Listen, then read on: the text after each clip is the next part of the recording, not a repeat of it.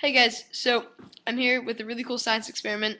You should try it because it's really easy, and I'll explain it at the end of the video. I did it on my other channel as well, and I'll put a link to that in the description. And yeah, woohoo! So check it out. So first off, I want to light a candle.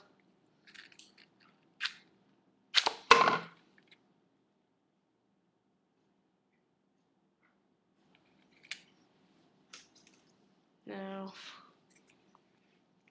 fill your glass with baking soda. Not full, but enough. I want a little bit more. Alright. Distilled white vinegar.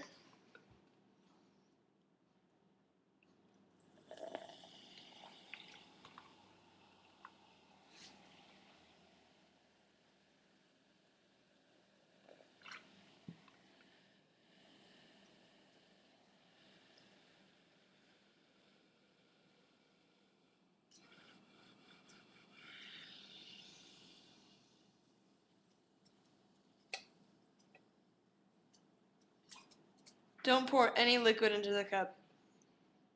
No liquid. Now, got your candle here. See that? So, let me explain. Get the smoke out first.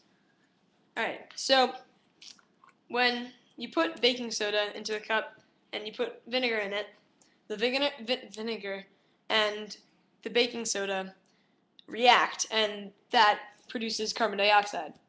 And so that carbon dioxide puts out flames or fire or whatever. And so because carbon dioxide is more dense than air, like oxygen, you can pour it from one glass to another glass. And so once you do have it in this glass, you can pour it onto the candle and the flame will go out. It's really cool. It's really easy. You should try it. Completely safe. Just make sure you got some paper towels under everything so if any of the vinegar spills, it doesn't damage anything. Alright, so please subscribe. Woohoo! And thumbs up, because I like thumbs up. And comment, because it gives me something to do when I'm bored. So, yeah.